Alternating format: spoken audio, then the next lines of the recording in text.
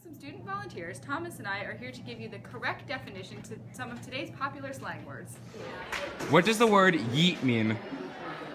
It's used in a vine. I'm not really sure what it means, but it's... What does the word fleek mean? Fleek? Like, can I say on point, or is that not good? Is that a good description? Okay, I don't know, just like put together and well done. What does the word low-key mean? It means being chill. Adam, what does the word slay mean? Slay? So, slay is like killing someone, isn't it? Like, or like slaying on guitar, or like you're like rocking out and you're just like, man, you slay.